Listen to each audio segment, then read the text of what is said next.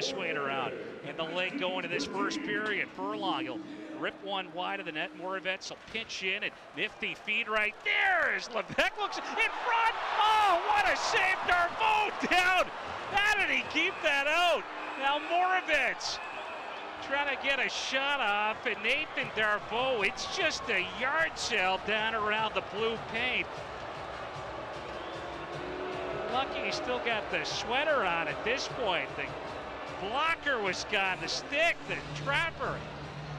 This guy just barely clinging to the mask, I guess. He comes sprawling across, and he's got no idea how that pass gets across to Catafor, and Catafor cannot believe that that stays out of the net. What a stop right there. Oh, what a stop from Nathan Darveau.